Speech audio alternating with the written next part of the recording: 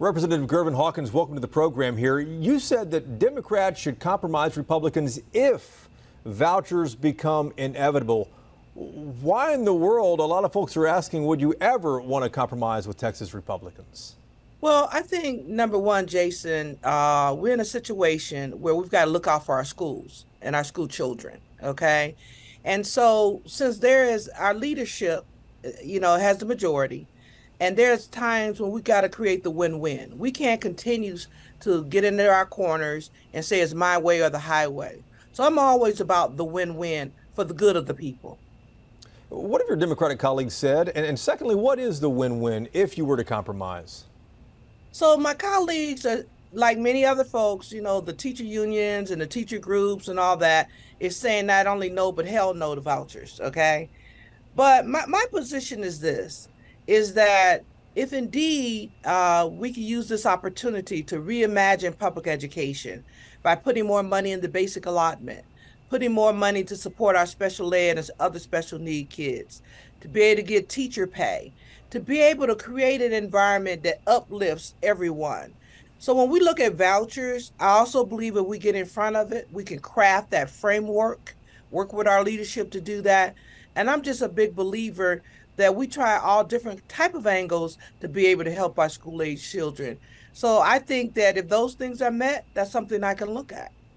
Compromise has become a dirty word over the years in politics. It shouldn't be, because that's how most things get done. But I'm curious, what have your constituents said? What have these teacher unions in the San Antonio area said to your compromise comment? Well, what's interesting is that most folks publicly are saying no. But after every town hall or meeting I participated in, I've had people to come up to me and say, this makes sense. And notice, what I've said is, what if? If this is going to happen, what do we need to happen over here? And I'm a big believer that that's what a leader does, resolve issues and bring resources to folks to be able to create the win-win. And that's what I love. As a legislator, I think that's important, because everybody have their views and there's a left side and a right side. But at the end of the day, we need to come to the middle, and that's good governing. Representative, you have a pretty sophisticated background in education. Let me ask you this. On what issue would you not compromise when it comes to education? Well, one of the things I think so important, and let's talk about public education. Public education has our institution of memories, where our historical neighborhoods grew up at, okay, and our local heroes. So we don't want anything that destroys public education. And I'm a big believer that vouchers will not destroy public education. I think if we put the parameters on it, it's going to meet the needs of some of the school-age children. So for me... let me ask you this. You said vouchers wouldn't destroy public education. Every Democrat in the world is saying absolutely it will. A lot of folks in public education say that. What are the parameters that could be established in your viewpoint that would not destroy public education? Well, first of all, Jason, I would ask them the question, how will it destroy public education? Public education is such a big apparatus. There can never be enough private schools to take over public education unless it's 30 or 40 years from now, if that ever occurs, okay? Also, the private school environment is different from public, and it's more stricter in many ways. A lot of our parents are not going to deal with the tenets of a private institution. So I think that the reality is, you have to ask those people that say it will destroy it, ask them how. How could it possibly? And a lot of folks are saying that the way it would destroy public education is less money that would go into public ed. That means that teachers wouldn't get paid, teachers might leave, or districts couldn't do as much as they used to do. Well, tell me this, how does it do that when indeed our state of Texas dollars are built on a per pupil and per service type revenue stream? So let's say, for instance, kids do decide to go to private. Do you believe that they're going to be a major exodus? There's not enough seats in the private infrastructure to make that happen. I've even heard, well, some teachers will quit. I don't think so. If you're in teaching for the mission and the goal of educating kids, and the salaries are right, I think that teachers will stay. I think what we've got to do is enhance public education to be able to make sure that it is the choice of the majority of our folks.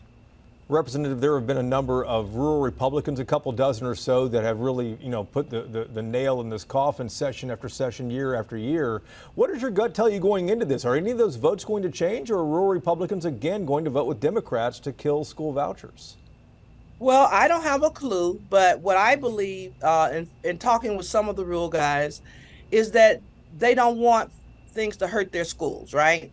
So what can we do in terms of crafting vouchers so that they don't hurt rules?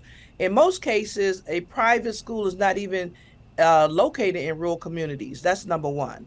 So if we can prohibit where locations are, if we can look at making sure that we fully fund our rural schools, not just a per pupil, because if you have a small population, you get a per pupil amount that's very low, but really look at the salaries.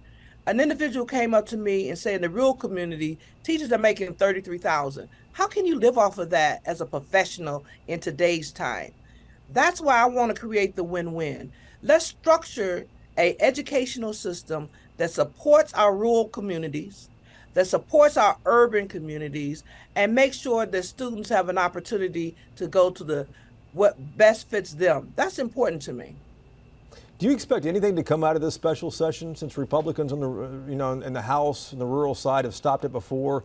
You're talking about a compromise is important to at least get something out of this. Do you expect anything at the end of the day, after these 30 days have gone through, something will pass?